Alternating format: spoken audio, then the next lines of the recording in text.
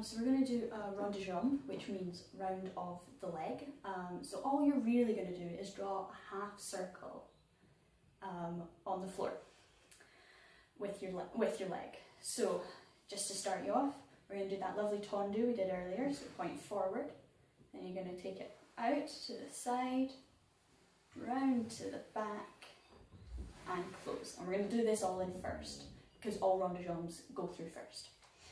So the exercise is just going to be to the front.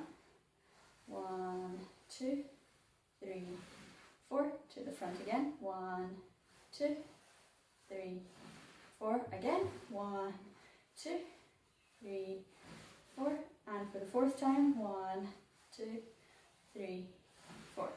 And then we're going to take it to the back.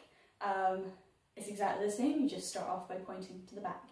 So back, 2, 3, 4, close, back, 2, 3, 4, back, 2, 3, 4, back, 2, 3, 4. Rond de jambes are a really good way to like work on your turnout. So you're using this muscle in here. It goes from here in your hip, round your bum and comes down here.